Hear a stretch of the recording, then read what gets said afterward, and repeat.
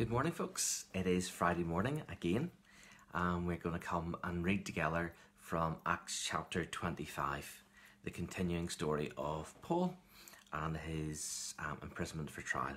Let's read Acts 25 together. 3 days after Festus arrived in Caesarea to take over his new responsibilities, he left for Jerusalem, where the leading priests and other Jewish leaders met with him and made their accusations against Paul. They asked Festus as a favour to transfer Paul to Jerusalem, planning to ambush and kill him on the way.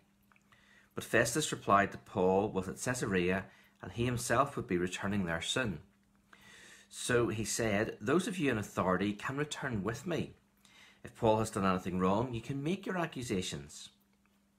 About 8 or 10 days later, Festus returned to Caesarea, and on the following day he took his seat in court and ordered that Paul be brought in. When Paul arrived, the Jewish leaders from Jerusalem gathered around and made many more serious accusations they couldn't prove. Paul denied the charges. "I am not guilty of any crime against the Jewish law or the temple or the Roman government," he said.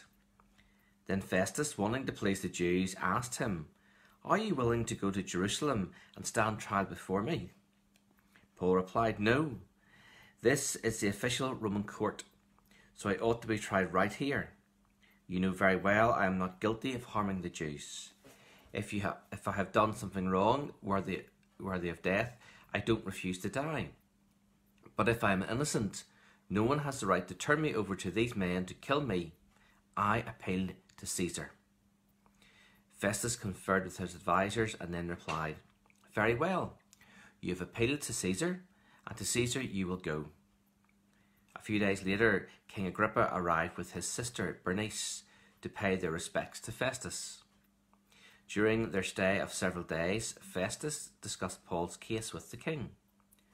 "There is a prisoner here," he told him, "whose case was left to me by Felix. When I was in Jerusalem, the leading priests and Jewish elders pressed charges against him and asked me to condemn him.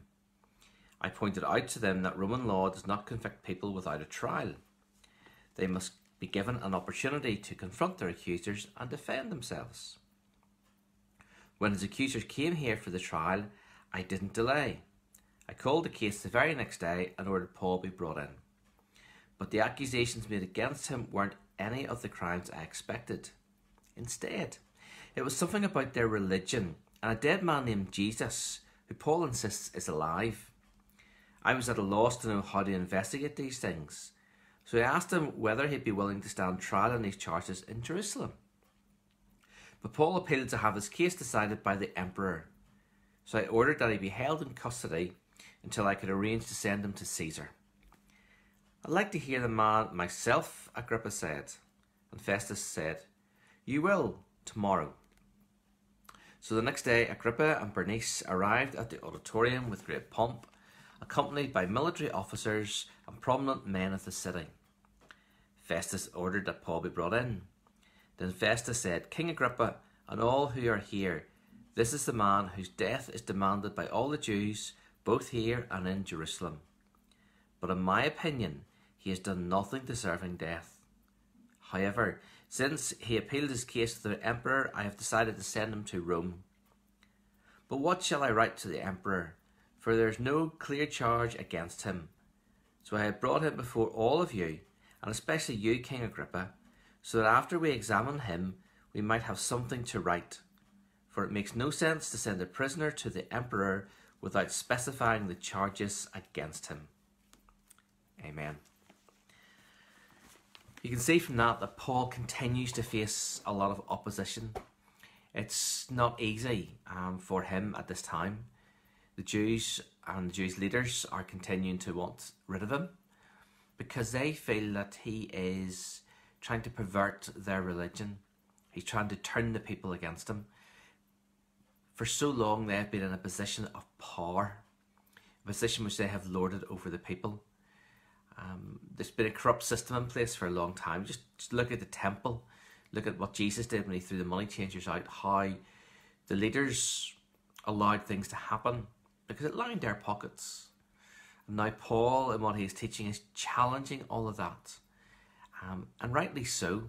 He's trying to get people to view the Old Testament scriptures with fresh eyes, to see exactly what they're saying, to be able to tell people, look, this is the truth. This is what it's all about. Sound familiar from today? There's so many things these days which people take and they twist to their own ends. We fit God's word around us to suit us, rather than saying what God's word says to us and teaches us and where it challenges us. We face that challenge quite often, taking a passage and trying to read it with fresh eyes, a fresh approach. Because we come with so much baggage. We come with so much that we've been told over the years, and yeah, maybe we just accept that. But the challenge for each of us is to examine God's word and to see exactly what it's saying to us. Now that might affirm what we believe, it might affirm what we've been taught because it's been right. But likewise it might challenge what we've been taught, because what we've been taught maybe is not quite true. And then we have to try and get our heads around that.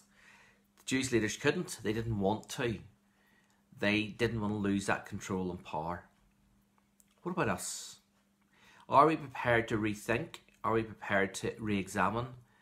Are we prepared to let God's word speak for itself, rather than us impose our view upon it, to shape it and mould it?